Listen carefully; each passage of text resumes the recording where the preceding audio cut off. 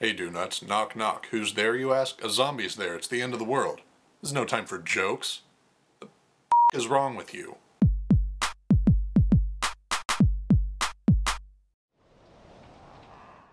Follow these steps if you want to survive. First, be prepared. You should already have a pre-packed survival bag, a reliable vehicle, and a cheeky butler to provide assistance, support, and comic relief.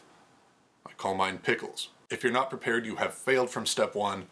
For all you know, they could be runners, like in 28 Days Later. They'll be here any minute. You should probably just go outside and wait for your impending doom.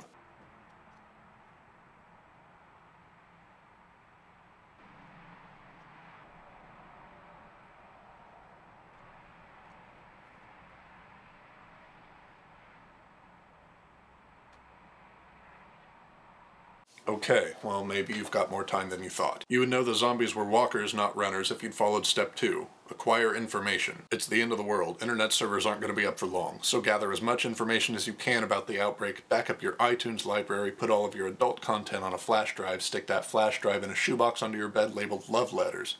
That way it's just ridiculous enough that no looters would even consider looking there. Self-pity. Wow. The world's ending and we're going to make forever alone jokes about all the single people who are going to die alone? Just twist the knife handle? Who writes this?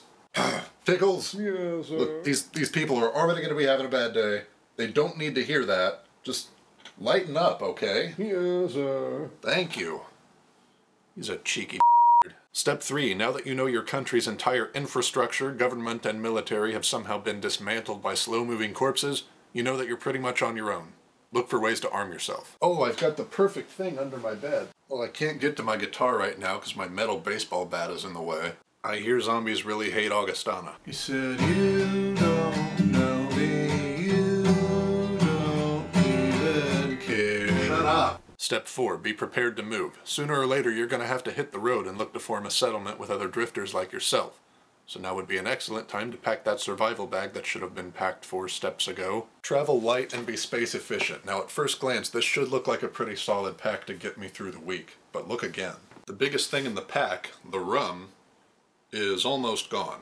So I should drink it all now, and then go get a new one from the now abandoned liquor store around the corner. I am gonna survive the shit out of this apocalypse. Hey, listen! Nope, I'm done with her. That's no longer a thing. Pickles? Yes, sir. No more Navi. But, sir... Hey! Listen. There's no overarching moral this time, no point to all of this. I suppose if there is a point, it's that sometimes all we need to survive another week is to take time to laugh and be silly and realize we're probably gonna be okay. Thanks as always just for watching. If you didn't like this video, here's a picture of me, zombified. Sadly, I see very little difference. In fact, he's kind of an improvement. Since he's not really alive, he doesn't have to take any more finals. I'm kind of jealous.